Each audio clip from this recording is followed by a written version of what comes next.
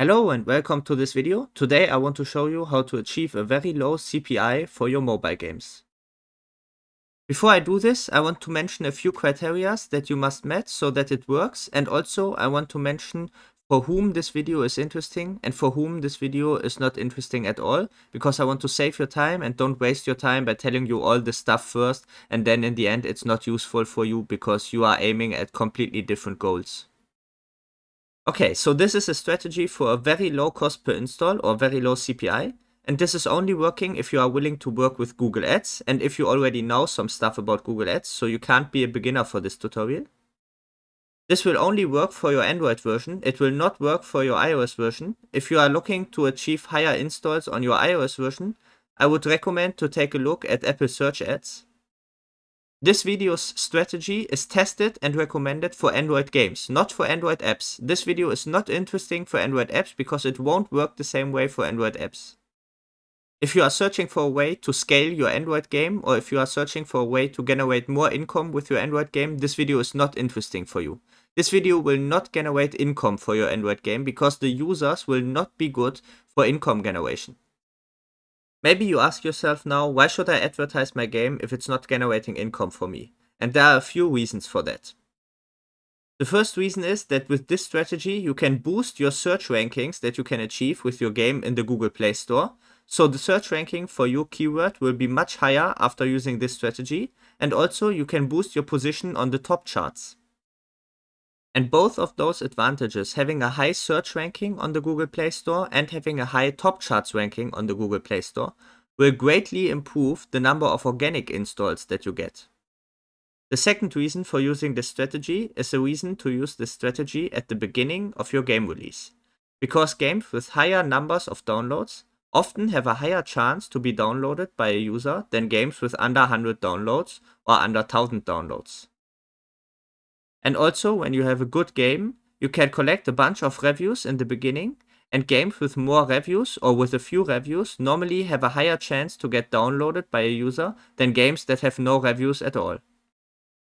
And the last reason, which can be a pretty important one, is that if you have a game that is based on a player versus player scenario, in the beginning, if the servers are empty, your game is not working, or your game can't find any players for the players to play.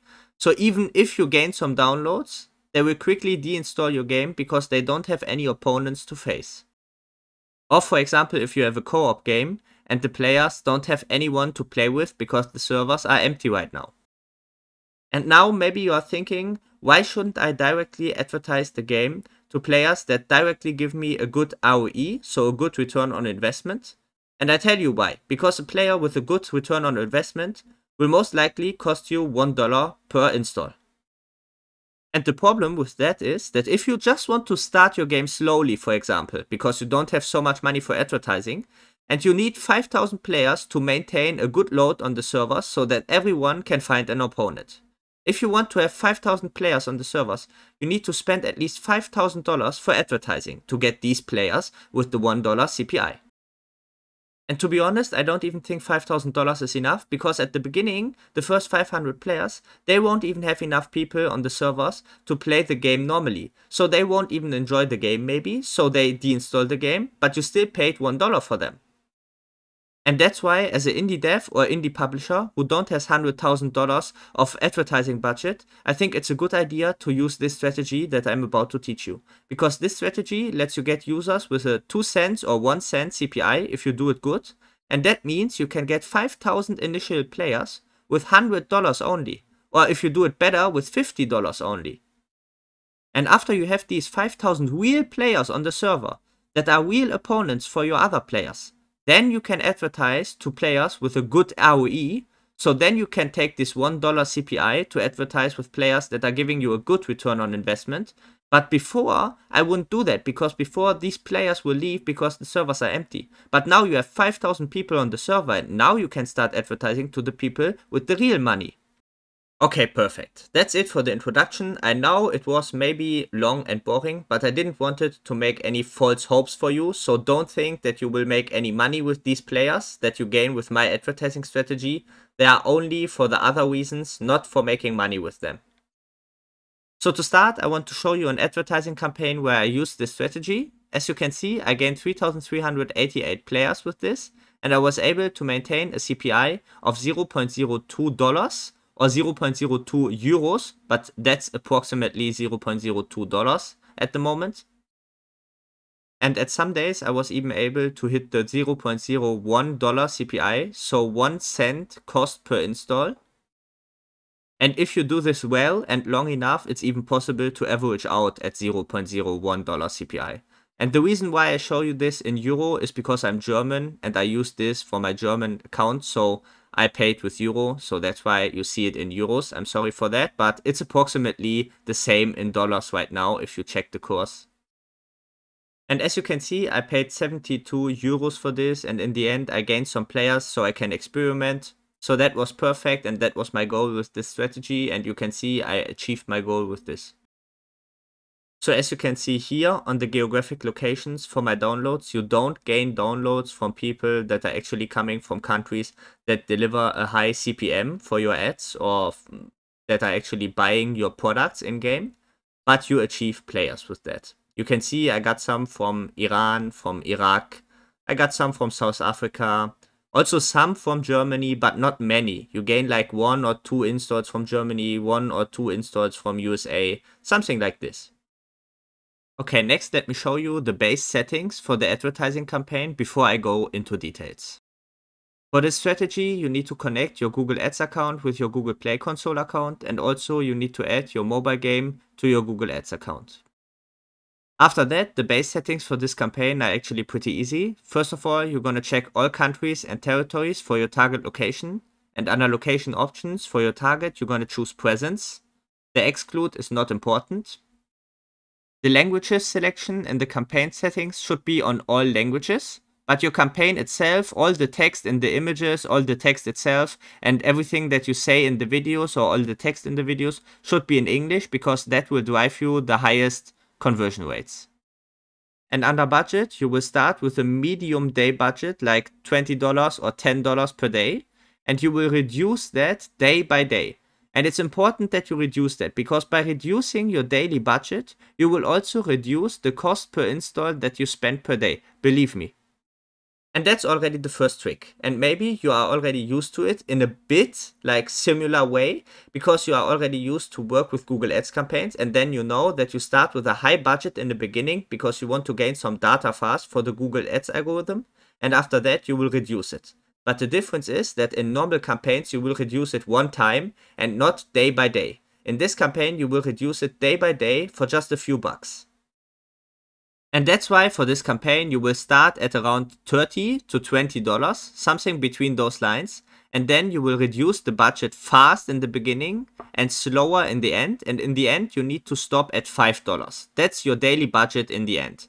But in the start you can start with like $30, then you reduce it to 20, then from 20 to 15, to 10, to 8, to 7, and then to $5. Something like this would be possible, for example, for the daily reducement. And then we come to the next part, which is the bidding. And the bidding is another part that you should reduce day by day, because you can't start with a very low target cost per install. That won't work. You need to put the target cost per install at a medium level, something like 30 cents in the beginning. And then you need to reduce it day by day again. In the end, the target cost per install should be something between 6 and 8 cents.